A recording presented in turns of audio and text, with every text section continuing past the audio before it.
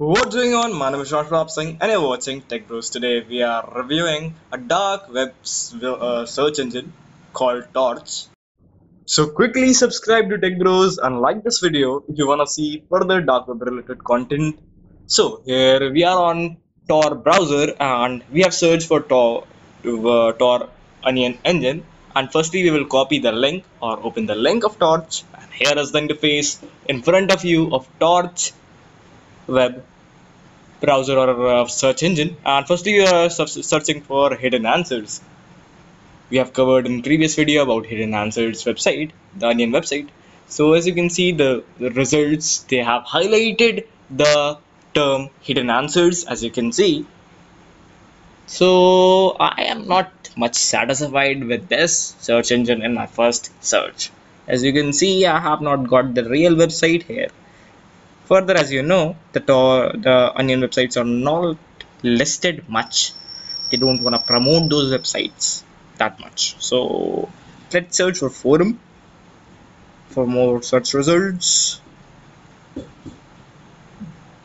Further, it takes a bit of time, as you know, on dark web. It's a slow system of Tor.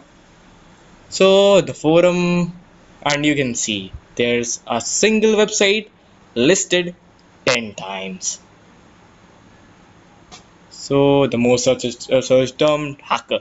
We have searched for hacker now, and you can see the hacker term is highlighted, and we have a lot of website but none of our business. And further, you can see when you click on the website is not even openable or accessible, as it's not allowed by the Tor proxy.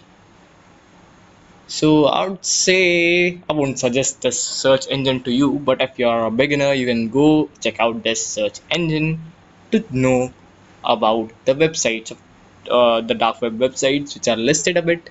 And you can see I've searched for market. But wait a minute, none of these websites are a good option to visit. All of these are similar to junk, and I won't suggest you to visit any of these, as they are not even famous, not even helpful, not even useful.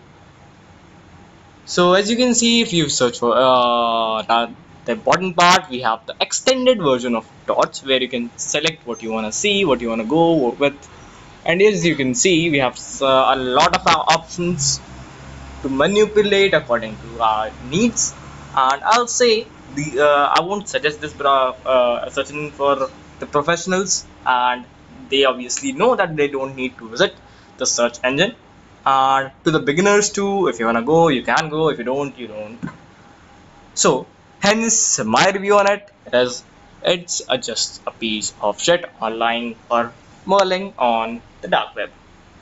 So that's it for this video. Please hit the like button and subscribe to this channel to get us with a on a roller coaster ride of dark web. Thanks for watching.